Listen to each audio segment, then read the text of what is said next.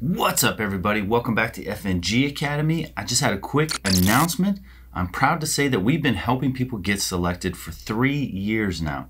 I've been getting a lot of messages about people thanking us and saying that they just graduated from selection and they got selected. People graduating the Q course. One of my buddies just sent me a video from the Charlie committee. He asked, if you guys have ever heard of the FNG Academy, raise your hands. And all their hands went up, and it just filled me with pride. So part of the way that we do that is making sure that you guys are physically fit and ready for selection. And the way we've been doing that for the past couple of years is by sending you to a Green Beret we know and trust, Kevin over at 18 Alpha Fitness. So if you want to get selected, you need to be in the best shape possible, and you need a programmer who knows what they're talking about. So go check out Kevin over at 18 Alpha Fitness. Use code word BUCK to get a discount. Tell him we sent you and hook you up. Congrats to everyone who's been getting selected lately, and we'll see you guys on the next one. What's up, guys? Welcome to this episode of Beers and Breakdowns. In this episode, we're on to episode 4 of this hot poopy dukes determinalist. Why can't you just go into it with an open mind? Oh, you got to start off like that. No, cause this show sucks. All right, guys. This show sucks so bad. Listen, when someone reviewed this, I understand that you guys really like this show and you were upset that I didn't like it. I'm sorry. We brought Kurt to make sure. Obviously, we brought Kurt because it's Kurt. You guys love Kurt. But Kurt. He's on the show? Yeah, because he's the host of the show.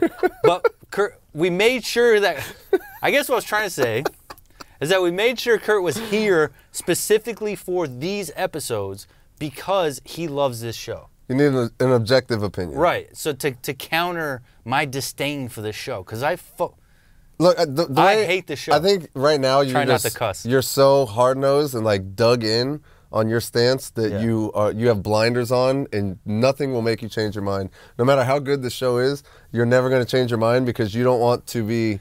You fear the ridicule of waffling on your decision. It's fine. It's okay. I do not at all. I would be happy to waffle, whatever the heck that means. What is a waffle on my decision?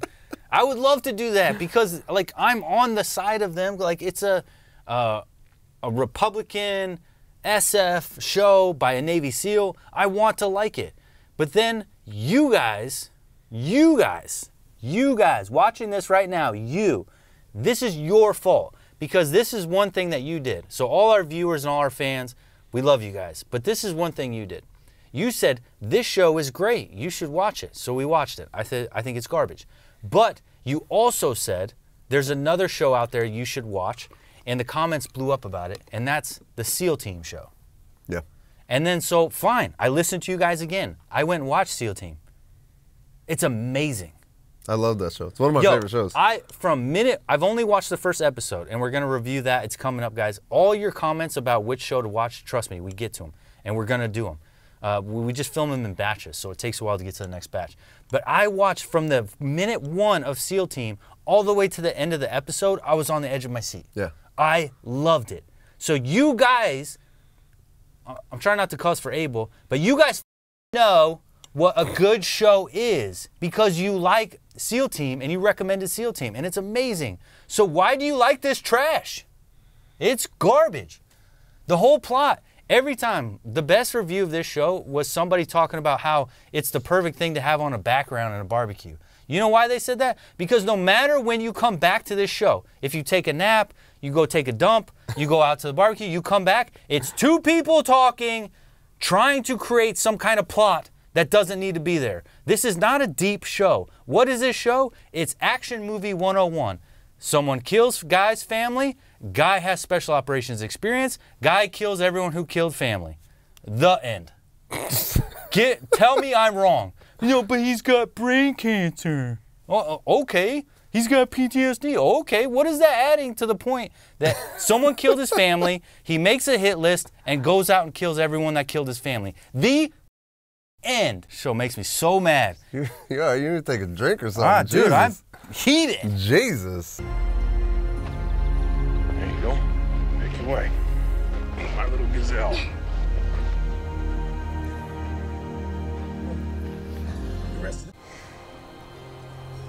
Daddy, I love you.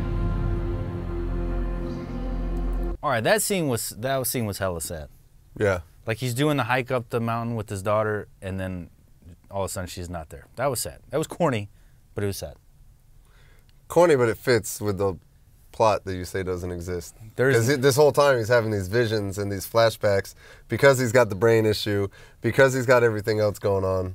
It all ties into this plot that you don't see. The plot is a one sentence. People kill family, guy kills people. But that's the whole thing. That's the whole show. The issue is you're not looking into the subtext for each of those. People kill family, all right? But who is it? And they're going down the rabbit hole figuring out, and there's so many different layers to who it is that when you watch the show objectively and you just like have an open mind and you start to see that it's a good show instead of watching it through your terrible show blinders that you seem to wear all the time. Bro, it's a good fucking show. Is deeper than the Alice in Wonderland. It is another so good movie. Ridiculous how deep that rabbit hole tries to go, that every time you come back to the show, it's going further down that rabbit hole. There's no end to that rabbit hole. Okay. It's a good... The perfect response... Some parts are corny, right? Whatever. The perfect response to this show is, let's just move on.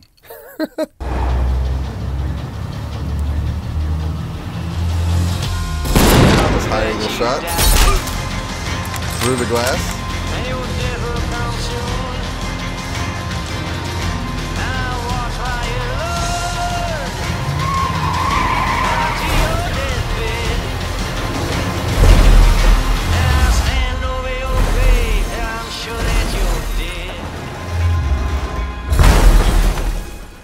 So finally we got something cool. Yeah, it was a nice high angle shot. Yeah. Through glass. I don't know if I would have used a lever action rifle to do it. I don't know if you'd have an option though, right? Maybe it's just because it's his hunting rifle. Is that the whole idea, is that he's using his hunting rifle? Because he doesn't, even though he's a Navy SEAL super badass, he doesn't have any military style rifles at home. He doesn't have any semi-automatic I'm not too upset rifles. with the rifle. For me, that's a very difficult shot. That's why I would not use a lever action rifle. So you could re-engage? So I could hit it again. Yeah. It's like you got a moving target going at however fast he's going. It looks windy roads, maybe 45, 55 miles an hour. There's a good chance you're going to miss that shot. Why would you not want to be able to immediately take a second shot with a semi-automatic sniper rifle? Yeah. So, I mean, you've got a notoriously difficult shot due to the elevation that he's shooting down. Then he's going through angled glass again. You have a 3 to 5 second window because you're on a set moving up target, on a moving target to only get those 3 to 5 seconds, and Yeah. he's completely gone. And then my other issue is which I guess you could explain by him doing some reconnaissance and knowing patterns of life. But what if he had someone else in the car? What if he had a kid in the car? What if he had a girlfriend in the car or something like that? Collateral damage. You're just murdering civilians at that point. That one's easy to argue away though, because you could just be like, well, he knows. He did patterns of life reconnaissance to know that he's by himself. He goes to work at this time, all that stuff. I see what you're saying with the gun, though, because that's, you have a very limited window. And you lose that window. The amount of time it takes you to re-rack your charging handle is enough to lose that shot. But clearly, he's one of the best because he made it one shot, one kill. Yeah. The thing that gets me on clips like this, and we saw it in the other movie that we did, where the guy... What was the movie? The guy woke up. He was like trying to rob somebody and then woke up and he was in the hospital. Yeah. And the car flipped a bunch. Yeah, right. So like this movie, as soon as he spins, all of a sudden the car just like catapults into the air, just like unnaturally. Yeah. And that's the one thing that gets me. Like the shot is whatever. Understanding that it's probably more probable for the car to flip like that than him to get that first shot, first kill like that.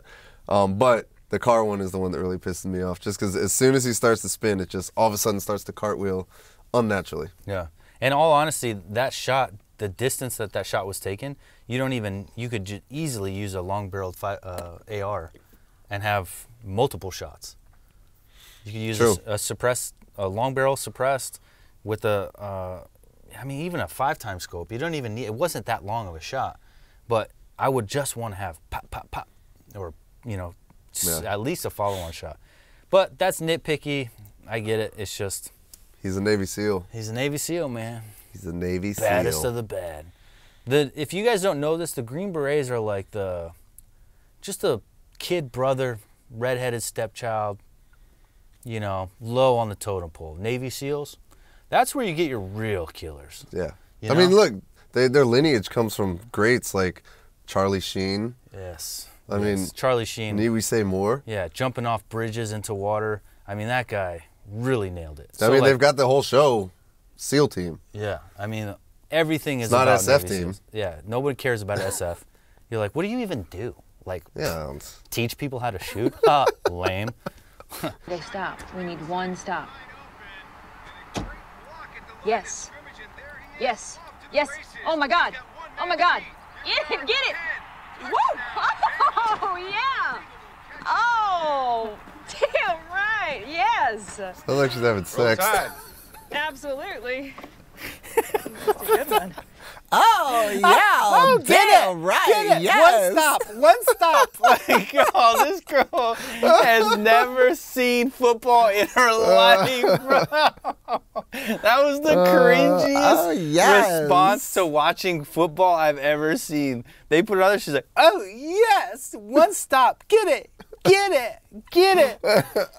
Like, who watches football like that? Like, this girl is in real, like, has never seen football. She's like, I was waiting for her to be like, go! Like, my God, that was so cringy, dude. All you had to be is like, yeah, touchdown, all right, you know?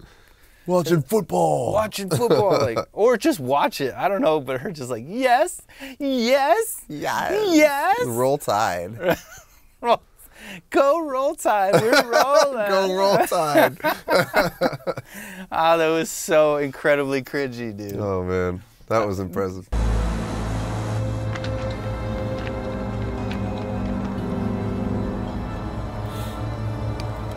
Oh, this drink sucks. This rum, it's so sweet. Marcus Boykin.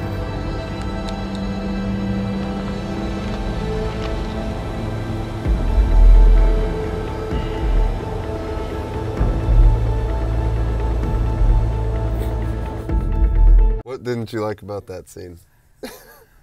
Was it the way that he looked out the window? How cheesy is it to write your kill list on your daughter's picture? Yeah, I mean, that's all he had at the time.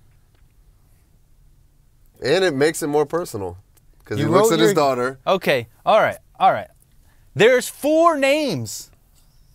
There's 4 names. And you already crossed out 2 of them. But it's follow-on missions. Every time he gets to one, he peels the onion a little bit more, and another name gets added. You can't remember 4 people? He's got brain cancer.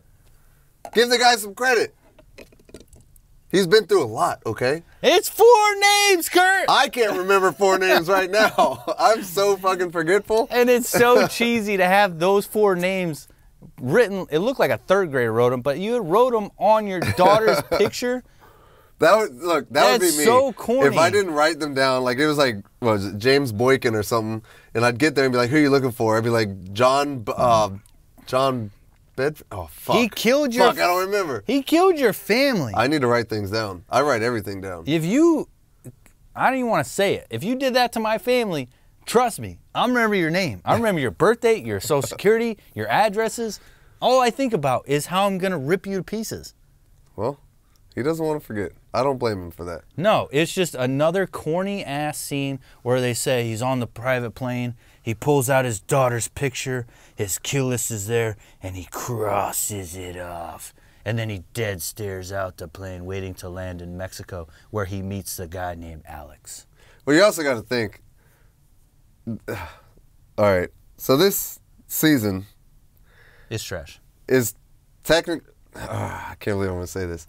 This season would have made a great movie. Exactly. That's what I've been trying to say. The fact that they had to stretch it out over a season, you're going to have filler scenes like that. Exactly. But I do get what you're saying. There's a lot of like these little filler scenes that are just kind of like corny, excess or whatever. unnecessary. Just make it a movie. This would have made one hell of an action-packed movie. It would have been a great movie. Like even if it's like a 3-hour-long movie or whatever, or split it up into 2 parts maybe. I don't know. Yeah, and just so you guys know, it was intended to be a movie. Was it really? Yes, it was intended to be a movie. Well, that makes a lot of sense. Yeah, it was intended to be a movie, and then I forget who it was. I think Jack said it, that like the producer or somebody came in and was like, hey, this should be broken up into a series. And I think that was a huge mistake. This would have been a great movie, home run, slammed out of the park, move on, and made movie after movie. Well, you know what? Knowing that, I bet second season is going to be a lot better than, because it's a purpose-built season instead of a movie that was turned into a season. I thought that the seasons were kind of unrelated to each other, though. Well, there's 5 books, I think, in the series. Yeah, but they're not connected, are they? It's the same guy. Oh, it's the same guy throughout all the books? There's 5 books about James Reese or whatever, right? Yeah, James Reese. There's 5 books about him. I'm pretty sure I'm right on that 5. So each one is a continuation of his story. Oh, okay. I haven't read them, but from what I understand, each one's a continuation. Yeah, well, like I said, read book I'm just one. not a fan of a lot of fiction. Typically, I read self-help books and motivational books. Jordan Peterson, The Alchemist is a good one. So stuff like that. I just don't read pure fiction. Even though right now I'm reading fiction. One Flew Over the Cuckoo's Nest is what I'm currently reading. Does it have a lot of pictures? No. I wouldn't read it then. For the rounds, I'd be sure the guy went down. It's not instability, it's experience. Yeah, he's experienced. 8 combat deployments. Iraq, Afghanistan, Libya. Silver Star, multiple Bronze Stars. Even an Army Commendation Medal with V device. Don't get too attached. Vultures up north are already circling. Big cases. I think I've got one of those.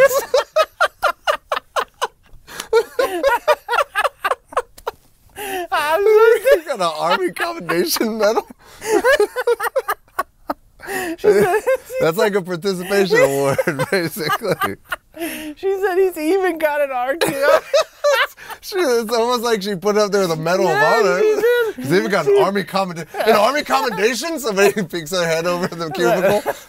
No fucking way. Oh my gosh. All right, so if you guys don't know, the order of the order of merit for those, she started with the best, which is the Silver Star, the best that he had, which is Silver Star. Silver Star is really hard to get. That's like an exceptionally high. That's like they put you in for a Medal of Honor and they bumped it down to a Silver Star. Exactly. So Silver Star usually could be almost competing with the Medal of Honor. Like that's how big a Silver Star is.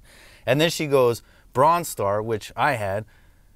I got a Bronze Star, and then she said, so Silver Star, Bronze Star, and then she said ARCOM. And then you go ARCOM is like the lowest one of his whole list. Yeah. So you got Silver Stars way up here. Bronze Star's pretty good, you know, like most people get Bronze Stars after a deployment, but then ARCOM? But you got, an Army, how did a Navy SEAL get an Army Commendation Medal though? Maybe can you do that? If you work with the Army, they put you in for that? I didn't even think about that. I didn't think about the fact that he's not in the Army and he got an ARCOM. But maybe the Army, maybe if he was attached to an Army unit, he could have got put in for it or something. But it's just funny that she's like, he even has an Army Accommodation Medal. And it's like, that one's not a big deal at all. That's like going over your list of awards, like for you and me, like he even got a good conduct medal. Yeah, like, that just means you didn't get in trouble for 6 months. Exactly. Like, you didn't get a DUI or beat your wife. In ARCOM, you'll get an ARCOM for like going on a field rotation exercise. And like at the end of it, everyone gets ARCOMs. But they did hit it with that V device though. Well, yeah, they threw the V on it. So that's like for Valor. Yeah, so the V is for Valor, which I don't even know if you would do an ARCOM with V. Maybe you would, but I'm pretty sure like on our deployment, we got a lot of people with V. I got put in for a V. For your Bronze Star? For the Bronze Star, but then I got in a fight with the team sergeant, so that disappeared. So shockingly, that disappeared. And then like... No V for you. Like, bro... I plugged this dude's fucking hole in his leg, and you didn't give me an ARCOM with V, but then someone else just got shot at, and you gave him a V. It's like, you realize that the bullets were coming at us, hit him, I had to stop the bleeding. I'm not trying to hype it up. It was just funny, because awards in the military are very political. Sounds like you're mad because James Reese got a V device and you didn't. On his ARCOM. That explains a lot why you hate this show. That's why I'm heated. So it was just funny that she's like, he even has an Army Accommodation Medal. Like he just won the fucking Nobel Prize. Like, bro, an ARCOM is nothing. That's not a big deal. Yeah. So it was just hilarious. It's not something you bring up. I feel like somebody should have been like, hey, you said those backwards? Seemed sick. I would have sent her a letter. She'd have loved that, sweetheart. She'd have loved that very much. James, I'm sorry. to the host. You provide the drink, the land that provides the food. Por la familia. Por la familia. Oh, let me guess, you didn't like that scene either? What's the point? Why are we sitting around talking all the time in the show? Because you can't just glaze over the fact that the dude's family was just killed, but clearly they didn't tell the kids. Episode 4. We're halfway done with the entire series. These are new characters. He's going down to Mexico. It never ends. You've got to build. Clearly, they're showing that there was a history with his family and these people. Otherwise, it'd be like, why is he at this random Mexican farmer or drug lord's house, whatever this guy is? Clearly, they have a history, and that's what you have to show. Every time you hit start on this show, it's more people building this character development. Have you ever written a show before? Bro, if I did, I swear it would be better than this. Because I would just say, hey, man, they killed my family, and then shoots this man. Yeah, it's just a bunch of scenes of you somewhere else. He's in Mexico, kills somebody.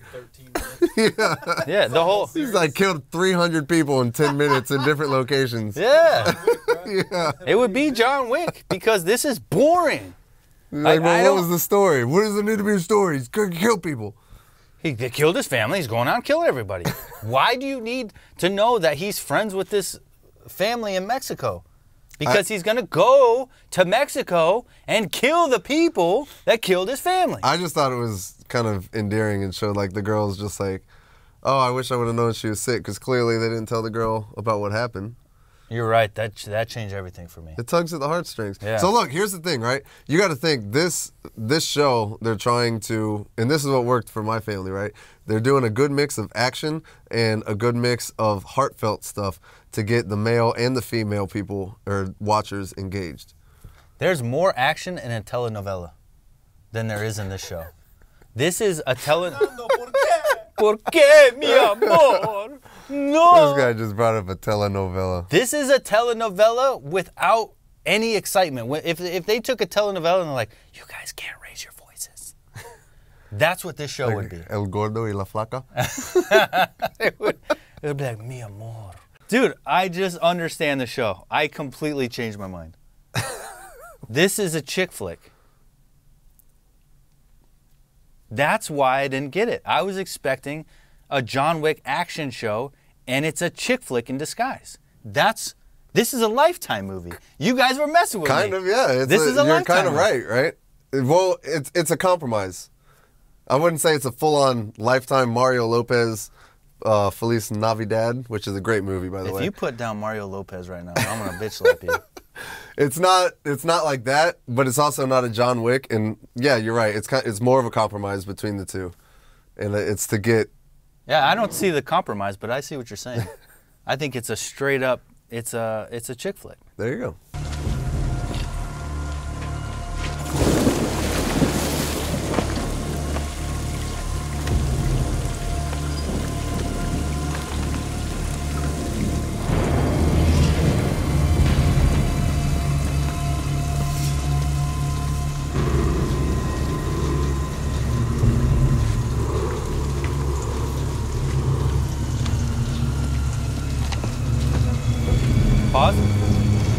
Actually really impressed with Chris Pratt's clear right there. Right, yeah. Like his walk in, it looked good. He punched back and then punched out, which was really nice. Impressive. It was really impressive the way that his room clears there. The second thing that stood out to me in this scene was when I saw him with a shotgun. I was like, what the?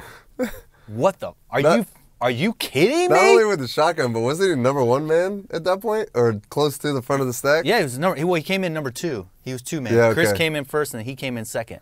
A shotgun? Yeah.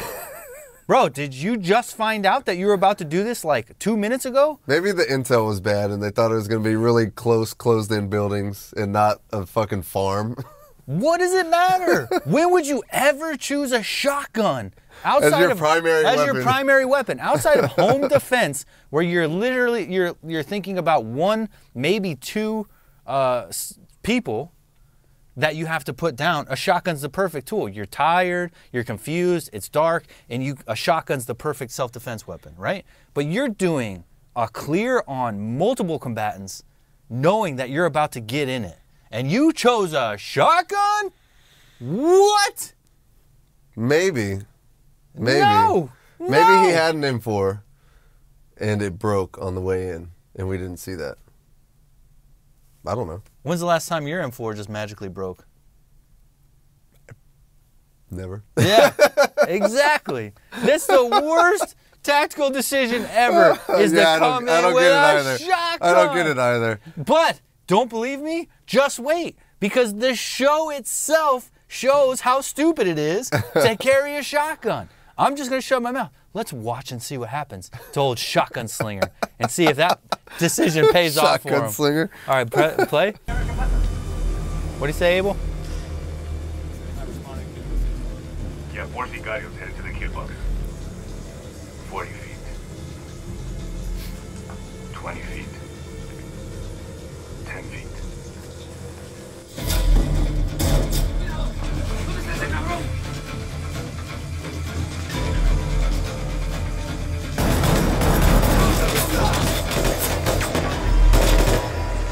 Pause. He's reloading already. Already reloading. Why do you have a shotgun? He's already reloading it. He got in one gunfight. That was like 3 rounds. He's already having to reload. If you had 30 rounds, you would have still a full mag left. Yeah, I get that. And I bet James Reese was probably like, bro, what the fuck, when he showed up with that shotgun. But what I take from this scene is that was a good, essentially an L-shaped ambush, right? The ambush was solid. That was pretty nice. Like, they drew them to the kill box, as they said. Got everybody there, looking out to where the sniper or the Overwatch position was, and they didn't even realize that they had all these guys online ready to hit them from the side. Yeah, I still don't buy the whole, I'm going to push this button, you're going to hear static, he's not responding, and you're going to send your entire element to go check on him. Yeah. Why would you do that?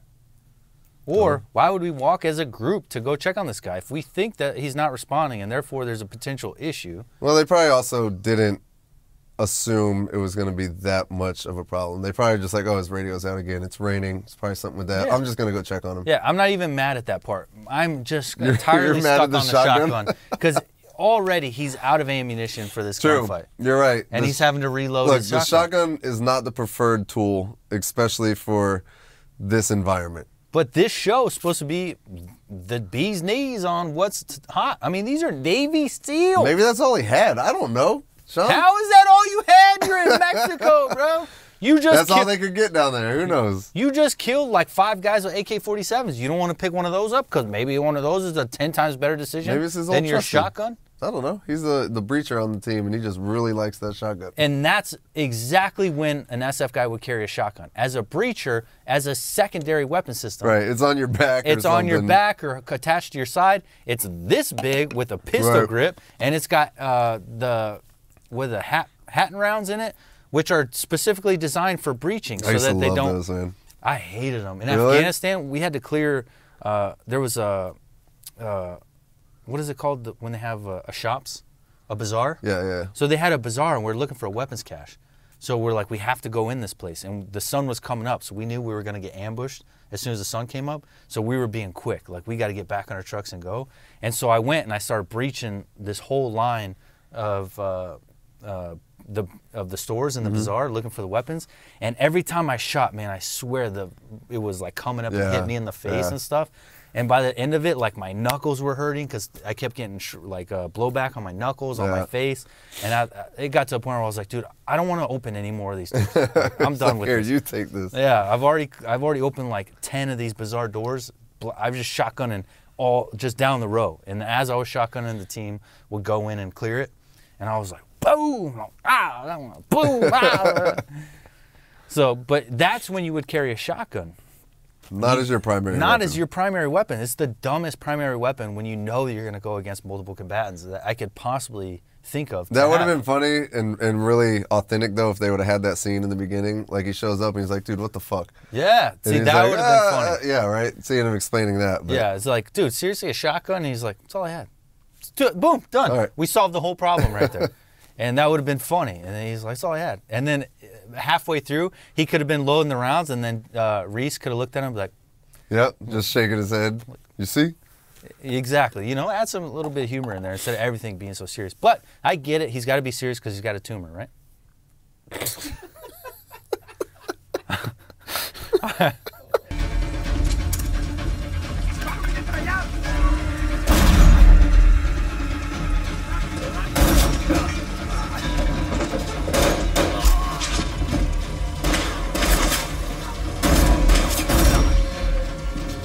A little outside your range, isn't it?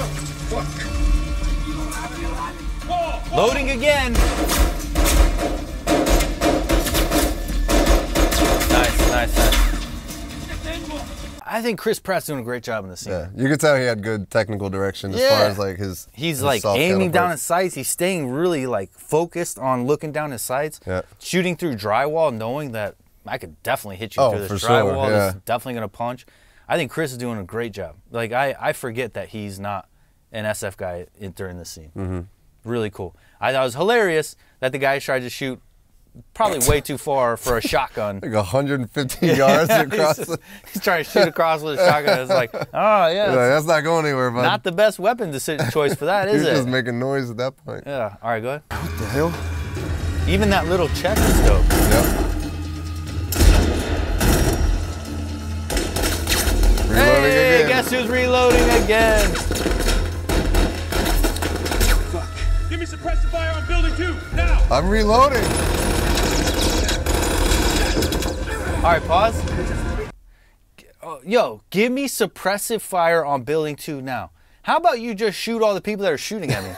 Why do I got to tell you to give me suppressive fire on building 2? Right, because he probably knows where they are. He knows where they're moving the whole time. Yeah. So everything else is fair game. Yeah, shoot You see it. people shooting like in the Kill courtyard, them be like, all. well, I would shoot them, but you didn't tell me to. Yeah, you didn't say building 2, bro. I thought you guys were having fun. Like, you're just hanging out, shooting back and forth. It was a volley. Like, I didn't want a third party this gunfight. When we like, were, this isn't Call of Duty, bro. Kill them. When we were taught an assault or something like this, like you have your fields of fire and everything else is fair game. As we're moving, you're going to know each phase line or whatever. lines, Yeah, and good you're going to point. shift your fire. Yeah. So why is he just sitting there just like twiddling his thumbs waiting for the call? That doesn't make any sense. Well, all right, James. Now that you said that, I'm going to lay suppressive fire and kill everyone that's shooting at you. I would hope that you would just make that decision on your own. He could have taken out everybody else. They could have just walked through. Yeah, this gunfight's completely irrelevant because clearly you have Overwatch that has eyes on everyone. And they could just kill everyone. Your Overwatch could have put down this entire fight and you guys would have been chucking right along and you wouldn't need to reload your shotgun for the 15th time during a gunfight. He even said it. He's like, like, yeah, it's because you picked a stupid ass weapon, dummy.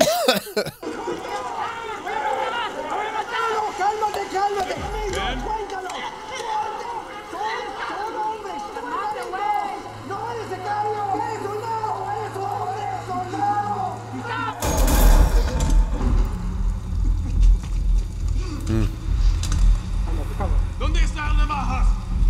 No sé. I have the children. Go. Didn't that whole thing feel like, there's only one more note after this. Didn't that whole thing feel like a movie game? Or a movie? I'm sorry, a video game? Yeah. A video game? You have It's to take the coordinated shot. Yeah. Well, the whole time is like you're fighting the little guys, and then you get a little harder, and then they get a little harder, and then you get to the boss level. Yeah. And then once you defeat the boss, you're like, I win the game. Yeah. Like, it felt like an episode of Mario. I thought it was cool, though, that he was like, he knows now, Mr. Shotgun Man, he's got to take a precision shot. So it looked like he was putting up his sights. Is that what he was doing?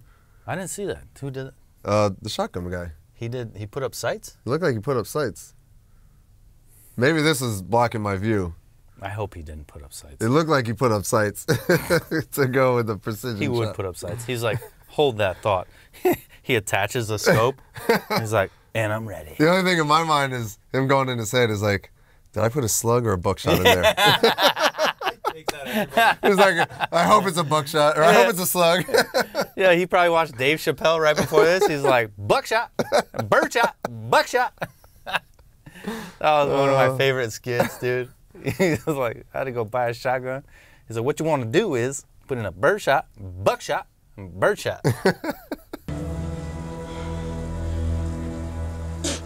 You Navy man. Ah, so you do.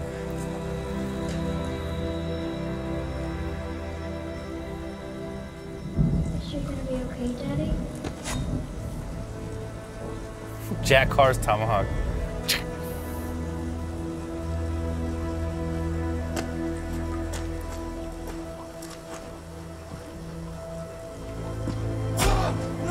I mean, that's a bit much. That's a... The fact that he attaches intestines to the wall and then tells him to walk. Where? I think that's pretty badass. It is. Yeah, I mean, if you killed your family, yeah. That's on par. The easy way would be just to kill him, right? That'd be too easy for the guy. It's like, yeah. No, I'm going to rip your intestines out and I want you to walk and slowly let it coil out of yourself. He doesn't walk, though. He just sits and dies. It's like, I'm going to use this as a leash and walk you like a dog with your intestines. I don't know, man. I think I like the idea of going like morbid with it because you want that like punishment and you want it to seem like he's off his rocker. So I think it's pretty cool. It's just nasty. It's just nasty. It's just nasty. It wouldn't have been my choice of ways to do it. I'm not gonna reach in and grab his intestines and fondle them and like. And then I gotta like hit it, and then I would probably have missed, and then his intestine would have fallen. Yeah, Shit, you're gonna get the juice all over you. And then I got that, and it comes out of my hand. I'm like, ah, fuck. And then I would hit it with the thing, and then it would fall. I'm like, oh, come on. It's gonna cut, and the doo-doo's gonna come out. All right, guys. So there it is, episode 4 of the Terminal List. I was hoping it was gonna get better. To me, it's just talky. I'm not a fan.